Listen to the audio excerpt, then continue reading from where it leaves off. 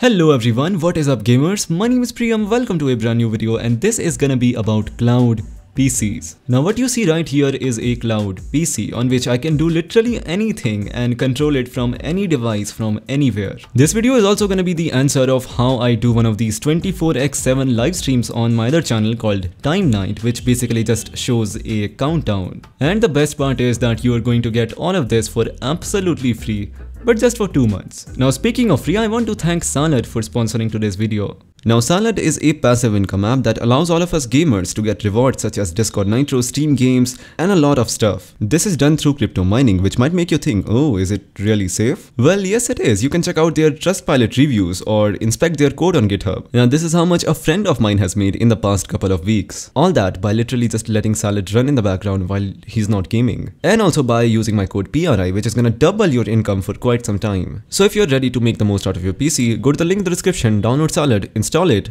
and while signing up use my code PRI to make double the income once again. Now hit start, go to sleep and see how long does it take you to get Discord Nitro, or if you can wait longer, Resident Evil 8 Village Steam key. Fun fact, I was even using Salad when I was not sponsored by them, because they also have a really good referral system that can allow you to refer to your friends and make some earnings with that as well. So what the heck are you waiting for? Just go to the link in the description and download Salad now. So back to the video now, I'm gonna show you how to get this cloud PC thing for yourself. Let's get started. Alright folks, so firstly go over to the link in the description and you will be on this page. Right here, click on this message, this one.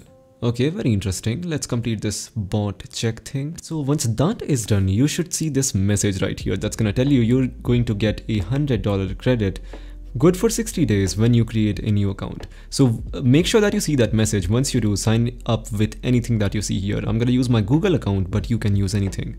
Alright, so that was pretty quick, and this is where you have to choose your payment method, either a credit card or a PayPal account. I'm gonna use my PayPal account in this case, but you can use a credit card. Alright guys, so as you can see right here, we have successfully got ourselves $100 credits for absolutely free. And here's the catch, you will have to utilize or make the most use of this $100 in the 60-day period, or it's gonna be of no use. So what we are gonna do right here is we are gonna deploy a virtual machine. And also guys, also make sure that you cancel this on the last day. I'll tell you how to in just a second. Okay, so once you're on this page, choose something that is closest to $50. If you have some idea, do it yourself, but I recommend choosing this one, which is pre-chosen for me. That is very good. And right here, just make sure that you are using the 20.04 version of Ubuntu. Now scroll down further, and this is also very interesting. You are gonna have to choose your own data center region. And right here, I'm gonna choose Bangalore because I live in India. I want the closest server to me, like closest cloud PC to me, but you can choose anything that you want to. Like if you want a cloud PC based in US, then you can totally use New York, but for me, I'm gonna use Bangalore. Now scroll down further, you don't have to check any of these, but right here, you have to create a SSH password, a root password, which is something that we are gonna need later. So just create a good password. I'm gonna let the generator make a password for me, but you can totally use anything. In the bottom, make sure that you only have one droplet, and right here, just name it anything that you want to. Like I'll just call it pre-cloud PC2 because I already have one on my other account. And there we go. Let's create a droplet right now. And that right there has started creating a droplet for me. Which programming language? What the heck? Alright, so once the progress bar has finished up, it's indicating that it's done now. The server is ready. So now what you have to do is just click right here and now go to recovery right here and then choose this option, boot from recovery ISO. Select that. It's going to take a second. Give it that time. And now once you'll see this message, just close it and now turn off the droplet and turn it on again. Once done, just go to console, click right there, and this is gonna open up. Just give it like 50 seconds or something. Okay, it didn't took that long. And now right here, it will show these options. What you'll have to do is just press 6 and then hit enter. Once here, just copy and paste the command from the description and now press enter once again. Okay, so this is going to take quite some time based on where your droplet is. If it is in the US, then maybe it's going to be a bit faster, but in India, it's going to be a bit slower because of these server issues. And by the way, if you want to turn off your PC or something, you can totally do that. You can close this window, and once you want to continue, just come back right here and click on console.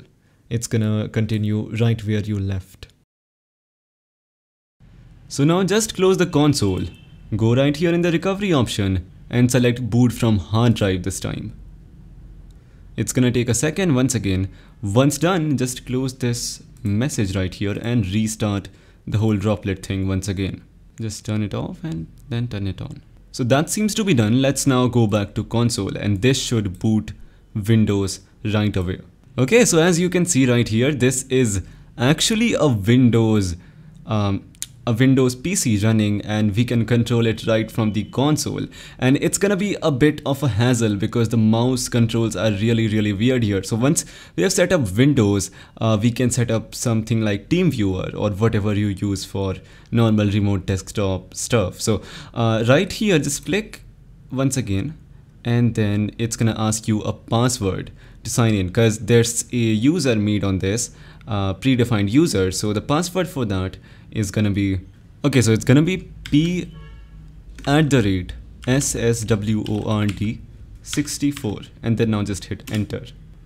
And here we go, we've got ourselves a remote PC running on a cloud server for 60 days for absolutely free. It's gonna be free for 60 days and you can do anything on it.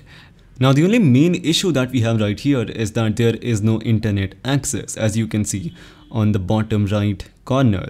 So what to do about it? Firstly, drag your mouse somehow to that option. I'm just gonna try my best. Oh my god. And right click. Oh my, that's not working. And then go to network, open network and sharing center. And once this opens up, select either one of these, like I'm gonna select Ethernet 2. Right click and then go to properties. I know this is gonna be really annoying, but once again, it's only a one-time thing. And now once you're here, scroll down and find, no, you don't scroll down. You can see right here, Internet Protocol version 4. Just double click on that and now choose use the following IP address and then start typing the IP address that you have right here.